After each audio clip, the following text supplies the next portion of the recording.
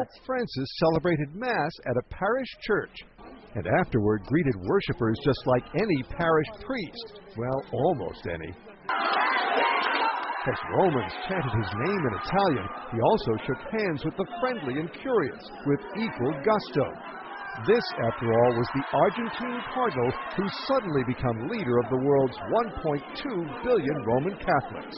Another Sunday tradition, Angelus, and greeting the faithful in St. Peter's Square from his studio window. Francis did not bless the throng in multiple languages as other modern popes have done, but he did talk about God's power to forgive sin. For Argentines in the crowd, it was a special treat, but also for the Irish, because this was also St. Patrick's Day. He seems to be a gentleman with a lovely message, and we're delighted. Ireland needs a big change in the church, and we're hoping this Pope is going to lead us to that. All of this is prelude to Tuesday's inaugural Mass here at St. Peter's. Leaders from around the world will be here for that, including Vice President Biden. So the first Pope from the Americas will need all of his diplomatic skills to go with the people skills he's already shown in abundance.